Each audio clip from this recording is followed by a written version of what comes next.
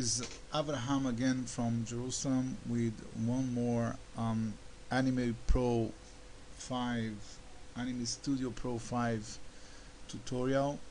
Today we'll be doing how to lock bones. Yes, many times, especially characters' feet. We don't want it leaving the ground so easily before jumping.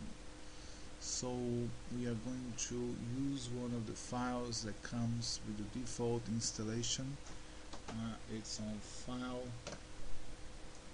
Open, then we have here on Tutorial, it's under the installation of the Studio Pro number 3, and then you have it 3.2. We've seen this file before, but this time we'll be working with Freddy. Yes, Freddy is this cartoon monster over here, and to start we're going to select him. We have several layers. If you don't see the layer window, ask for layer window, and we will be selecting Frank. That's Frank. Alright. Now first we're going to constrain the bones of the legs so they don't fool around. Look at the current situation. This is not normal. We don't want that to happen. We want to have normal bone movements in our animation, so we're going to constrain. Yes, we'll be constraining these bones. We already learned before how to constrain a bone. We select the bone, then we have the bone constrain dialog box. In this case it will be -10 and 120. No need for a name this time. You can already see that the bone doesn't bend like before. Like this one, for example, it does bend. See, now we'll be constraining this bone as well. Select bone tool. We have bone constraints over here. Needless to say,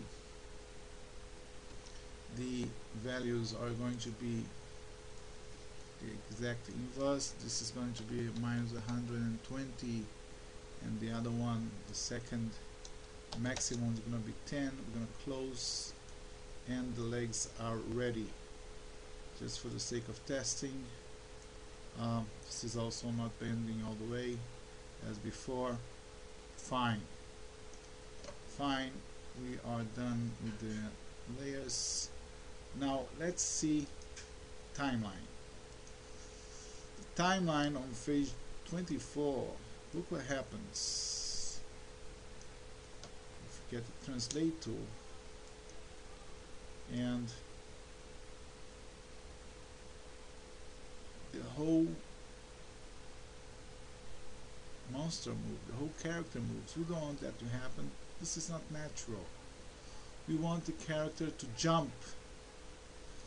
Therefore we'll be locking the feet. Yes, the feet is made of timeline. Select first frame. That's the frame we want to work on, and let's select the bone.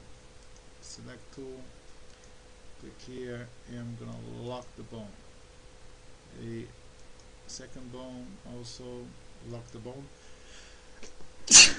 And if we go back to frame 24 on the timeline, we see that our behavior is not the same as before. Now our character folds the legs before jumping up and down, meaning that the bones will be released, but only after it's not possible to hold them on the ground anymore. And that's our tutorial for today, how to lock bones. I hope you enjoyed. Thank you very much.